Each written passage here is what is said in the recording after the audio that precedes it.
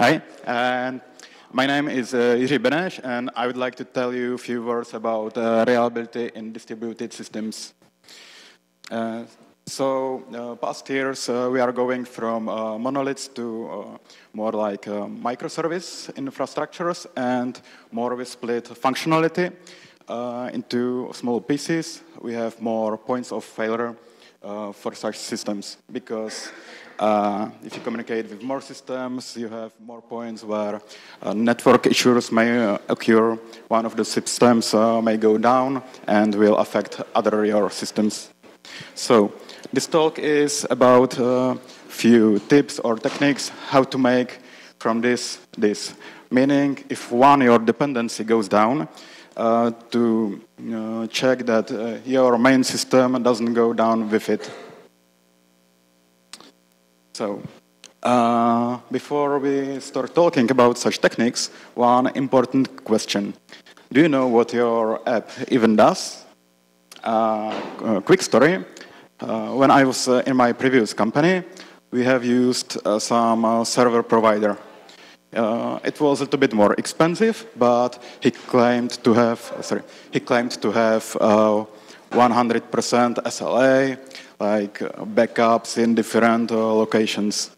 And one day, all of our applications that we run on their servers went down. So we called this server provider asking when they're gonna fix it. They were like, fix what? Your servers. What servers? All of them. What do you mean? Like, nothing is running. Check your website, nothing. And they were like, oh, crap. So what happened was that some plumber broke some pipe in the building, and it flooded ground floor, and it burned out all of their servers. They claimed to have 100% SLA and fully backups in different center, but the center was in the same building.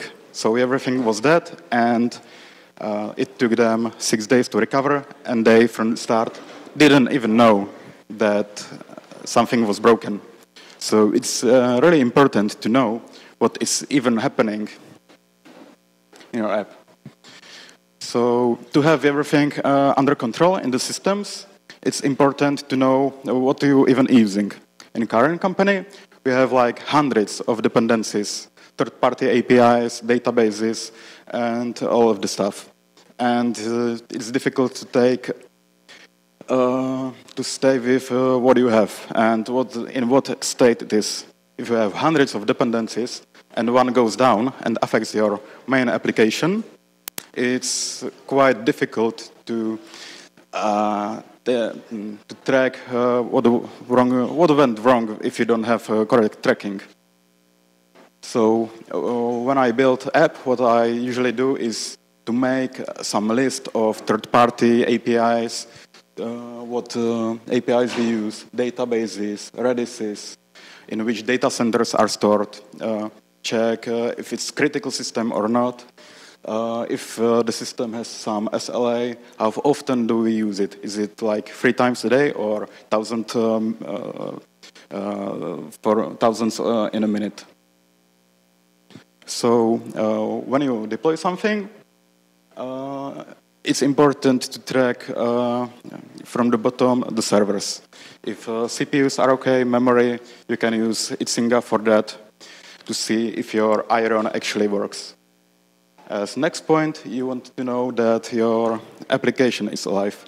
One of the basic stuff you can do is to make some public endpoint that would just reply pong to your ping and use some third-party service like pingdom to check your app every second, for example, if it's available.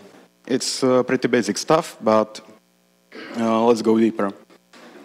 Then you can, for example, set alerting on your Nginx logs, for example, to make you alert if you received like 100 200 responses in your request per minute to alert you. It's a little bit better than the previous thing. So this is the basic how to cover if your application is alive. If you go deeper, you are getting to actually resources that your application uses. Speaking of databases, third-party APIs. It's really important to cover if these systems works.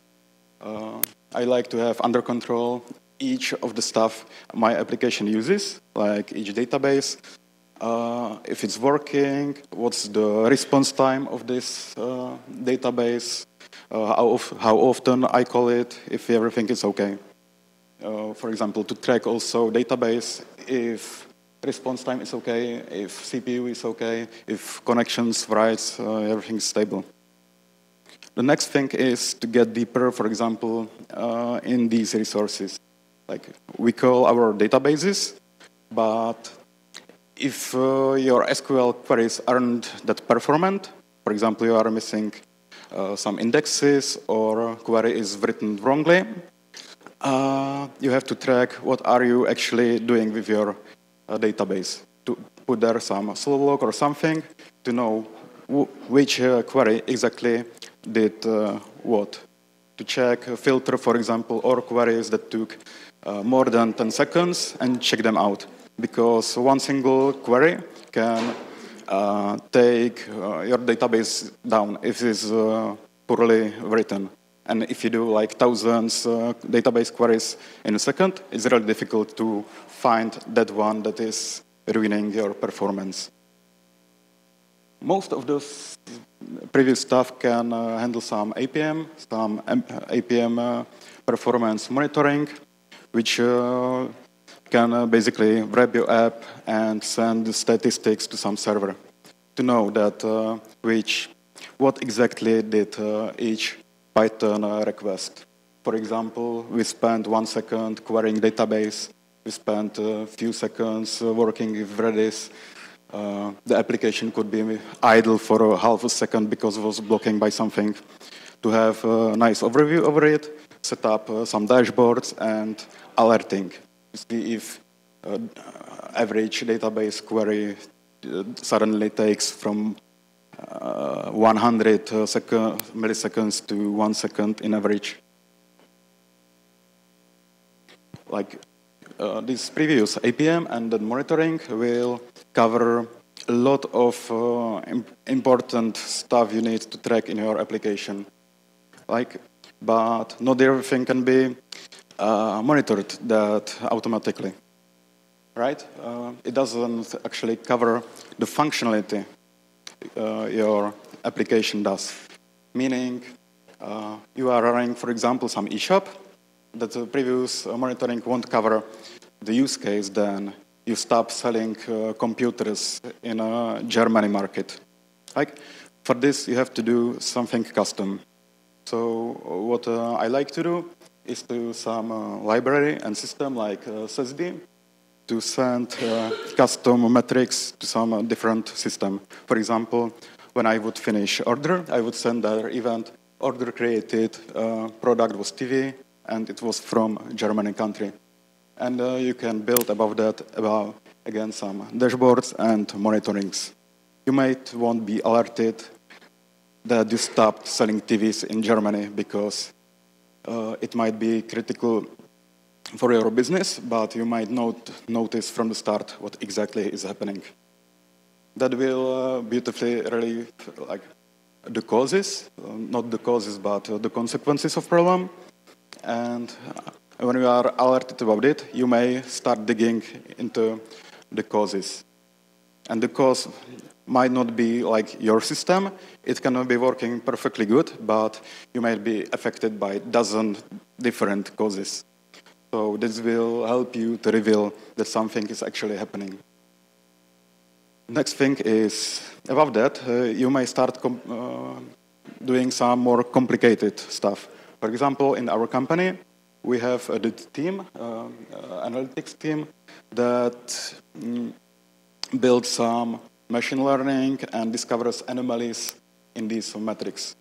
For example, you may create something more sophisticated. You might be interested that in working days, without public holidays. You want to be alerted when you sell less than 80% of TVs in Germany. And it's not that easy to discover because of glitches in traffic, holidays, and etc. So above that, you can build something more sophisticated if you have resources for that and it's critical for your systems. And if nothing of these helps, there is always somebody who will tell you with some delay that something doesn't work for you, some customer or client. So since you have monitoring of your resources and your servers,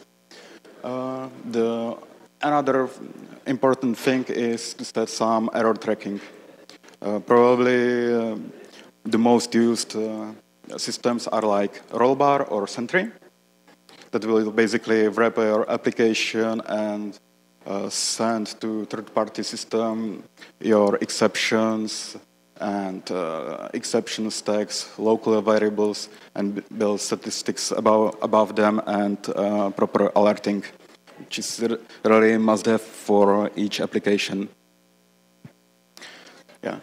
Also, when I mentioned the sending of custom metrics, I also think that it's important to properly log everything is happening in your application. It will help you to find out the cause of each problem. For example, for critical functions, we use on our company decorators that will populate to some logging systems, outputs, inputs of functions, local variables like environment variables. And it's a really big helper when you try to debug something to have everything covered, what actually happened inside of your requests. Also remember when in our previous company,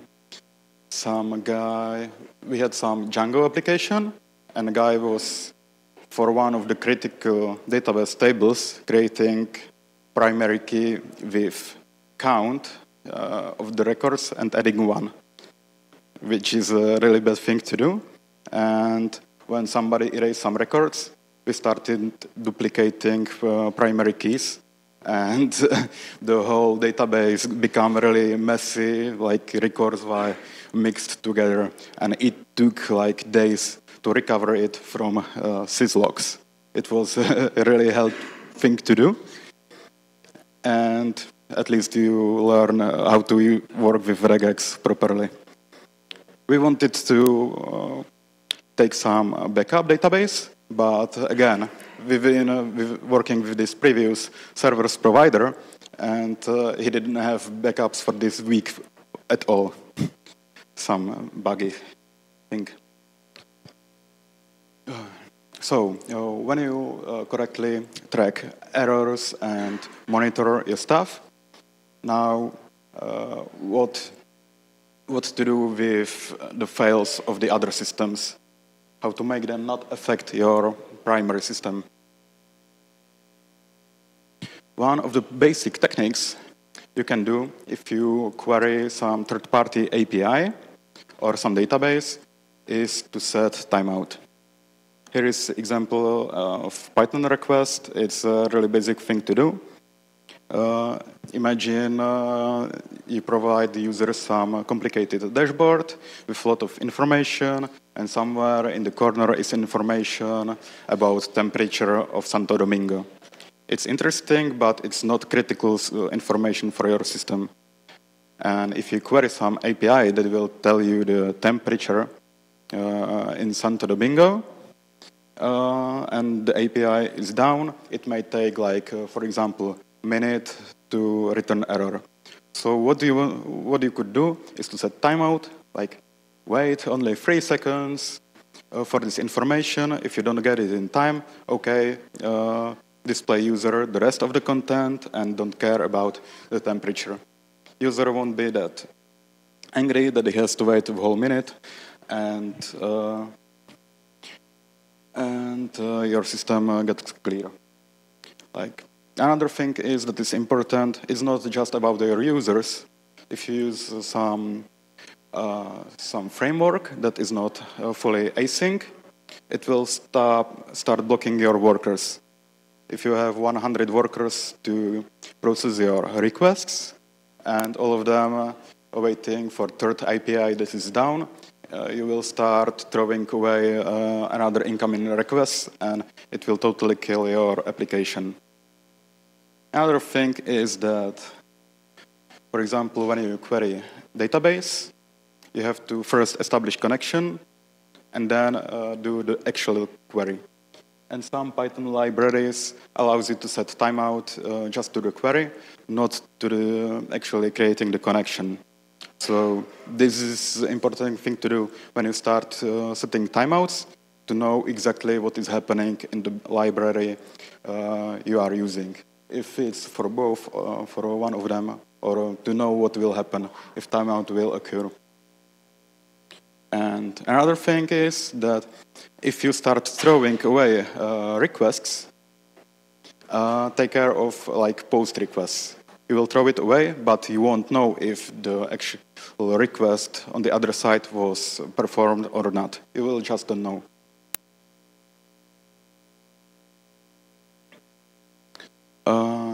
So this is a basic technique, and it's good to combine it with circuit breaker pattern. What it does. Previously, we saw that some third-party API was down. And does it really make sense to query this API 10 times a second or 1,000 times a second if you know that the previous request was down? Probably not, and for that you can use circuit breaker. What it does, it actually counts errors you get from this third-party API, and after some amount of errors, he will just stop communicating with this third party. He will wait some amount of time, like 30 seconds, and then he will start trying to communicate with it again. So basically, if you know that third-party API is down, it's better not to communicate with it, give it some time to recover, and return error instead. Here is an example of using PyBreak library in Python. You just set up a decorator.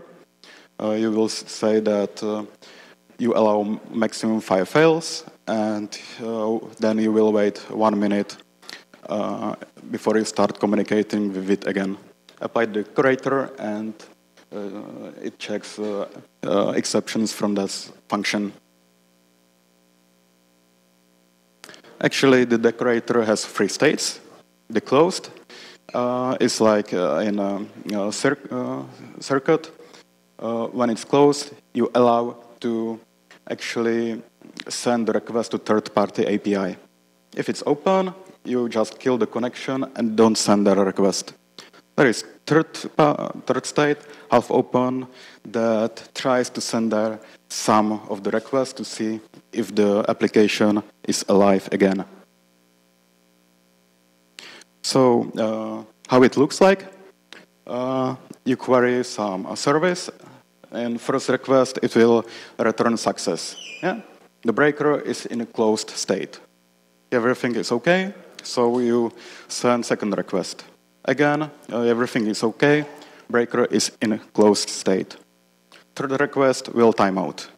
But you don't care about just one error, so you will keep it closed, but you will start counting. First request will return timeout again, so you know that the service is down for sure, so we will open the circuit. You will return instant errors for 60 seconds, for example, and after that time, you will send there few requests.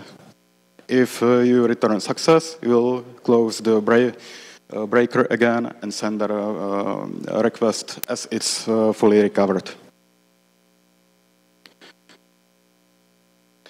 Yeah, there are some libraries for that in Python, and these techniques like help you not to overwhelm failed API with something else. So that was for the requests that are not that critical for you, but you might have some really important action you want to do, like put some record into database. And if it fails, it's critical for you, you want to repeat it. Yeah. So you will set some timeout, and you will try to write the database again, as long as you need. Just don't do it infinitely. We have some libraries for that, simple decorators. If function fails, it will run it again after a definite period of time. It can be really useful, and it's simple to implement. But it has also downsides. Imagine, for example, you have front end that has a repeater. You have some backend API that has again a repeater, and you have also the backend, for example, queries database. Okay, so when the database is down, backend will try it 3 times, then populate error to front end. Front end will repeat it again, so calls your backend again, and backend will repeat it, the request again 3 times, for example. So with one request, you will populate 10 or 30 database queries. And if you start doing something like that, you have to know what are you dealing with, because you can flood some system with another request, and it will kill more than it was before, and it might not recover from failure if you start hitting it so much. Also, if the end API is yours, you can, for example, define response errors. The response error may say, like, I am down, please don't call me again. I will be down also in another seconds, give me some time. So you can distinguish some request when it makes sense to repeat or not. Or you can also set some budgets. For example, you will repeat it like 3 times, but only certain tries in a minute. You will keep trying to repeat it, but after a minute, like all your requests did like 1,000 tries to do it, so you won't repeat it after this budget is depleted. Yeah, and one important thing, if you combine like timeout and this repeating stuff, beware what you do if you manipulate with data. Because you set timeout on some API, you actually don't know the result, and you will call it again. So you can write into database like more times. So it's really powerful, but you have to know what we are dealing with and if the other system will handle it. Yeah. Another thing, you have, for example, some API request, and usually there is stuff that you can do asynchronously. For example, you don't need to send email immediately in your Python request. You can send it to queue and send the email asynchronously later. So we will save some processing time, and you won't get returned that many errors, or there won't be that many opportunities to get errors in main request. Okay, we had several techniques how to prevent errors or some downtimes, but sometimes there is something really important you need to do. You want to do it like in your main request, but it will fail anyway. So in a company, we currently created some service that is called diagnostics or repairs. And what it does, like, it periodically checks consistency of our data, of our database, to check if everything went smoothly. Even though something will fail, we have some list of checkers that will try to recover from some failures. It's for stuff that is important to do immediately, And even though if it fails, you can recover from some problems. So what do you have? Like some list of checkers that seeks for particular glitches in our database. And we have also some fixers that will try to recover it with some actions in third parties. Yeah. And the last thing that is also important to keep on mind, usually when there is some failure, it's good to write some outage report or postmortem. It's good to track your downtimes, what actually went wrong, to fix everything properly, to have like better prevention, to learn from fails, apply the fails to another parts of the systems. You will know that you had this outage in that part of the system because you didn't set, for example, timeout properly. So check all other systems if its uses properly. So I believe that it was the last slide, and I hope it was useful at least for somebody here. So thanks.